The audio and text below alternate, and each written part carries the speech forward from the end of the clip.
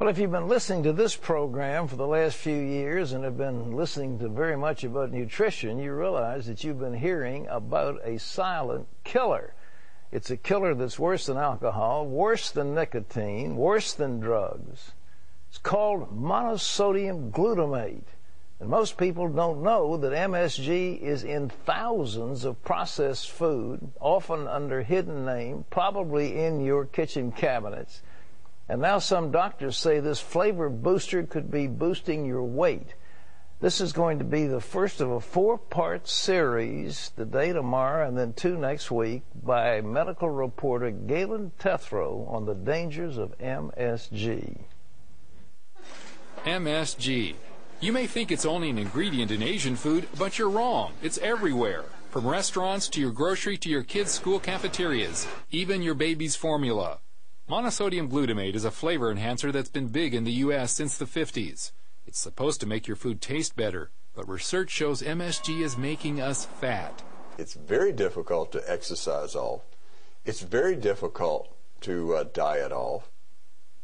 And these infant animals that become obese tend to become what we refer to as couch potatoes.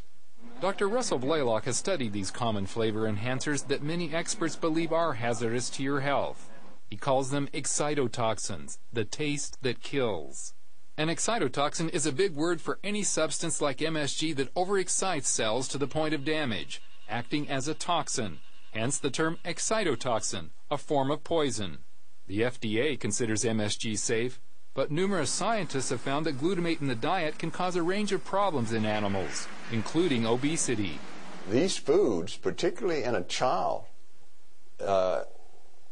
is certainly of the dose equal to what you're seeing in animals. Now, the thing that's peculiar about the child, they're 4 times more sensitive than an adult.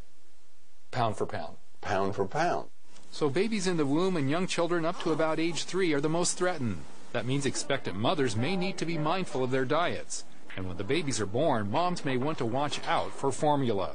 Nearly all formulas contain processed milk or soy protein. Because of the processing, these proteins are broken down into MSG and related excitotoxins. The other curious thing about exposing animals to MSG early in life is they prefer sweet foods, foods with sugar in it, carbohydrate foods, and they stay away from the foods that are healthier. And that can contribute to obesity throughout life and can make it almost impossible to lose weight. So is the public getting enough MSG in their food to trigger obesity?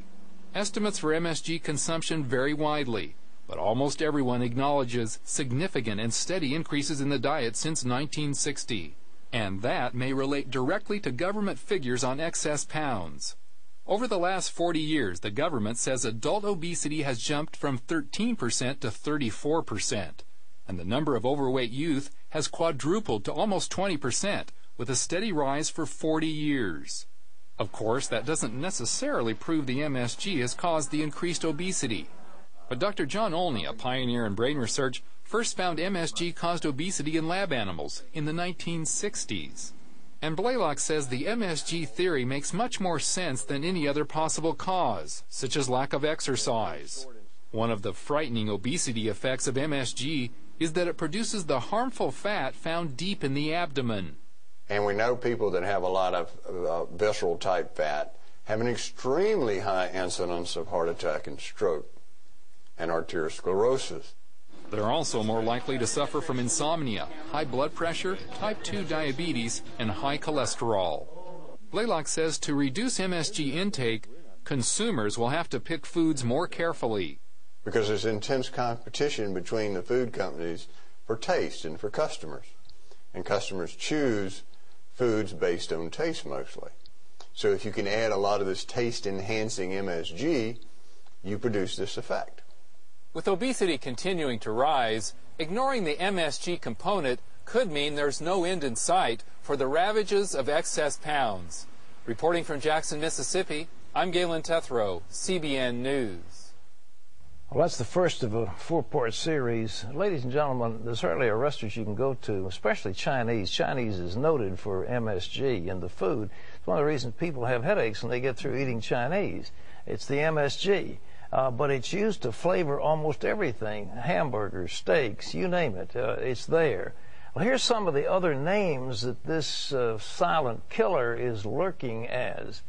Aspartame broth, casein or caseinate, glutamate, hydrolyzed or autolyzed yeast, and hydrolyzed protein. Well, you can learn more about what foods contain MSG if you log on to cbn.com.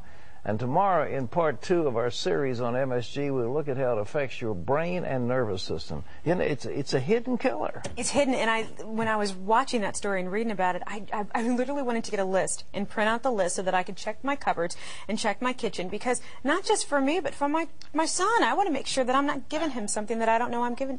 Baby food, soup. Yeah. Almost every kind of soup has this kind of stuff in it. And you go down the line because it makes food taste good. And it kills you while it's making taste good. All right.